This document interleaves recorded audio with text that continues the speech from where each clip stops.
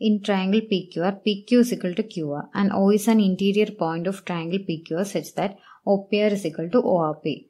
Which of the above statement are correct? Here, this is triangle PQR. Now, in triangle PQR, two sides are equal. So, consider these two sides as equal. Now, this is PQR. And O is an interior point. Consider this point as O. We don't know where it's situated. And angle OPR. Angle OPR means this angle is equal to angle ORP.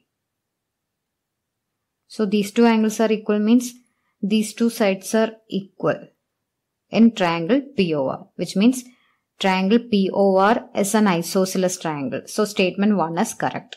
And statement 2 says O is the centroid of triangle PQR. That we cannot confirm because here we don't know the length of PR. If this PR is equal to other two sides, that is if this PQR is equilateral triangle, then O is the centroid. But here we cannot confirm it. So we cannot say O is the centroid. We cannot confirm it. So statement 2 is wrong.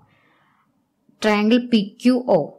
Triangle PQO is congruent to triangle RQO. That is the third statement. Now if you look at this, PQ is equal to QR and OQ is equal to OQ. And here RO is equal to PO. Let's check. PO is equal to RO. So that's also correct.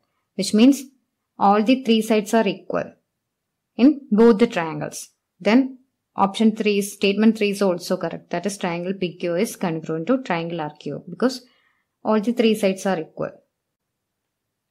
Which means 1 and 2 are correct. Second statement is wrong.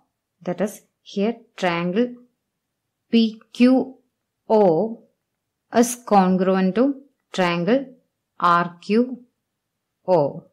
Now these two sides are equal and here one side is common and the third side is also equal. So all the three sides are equal.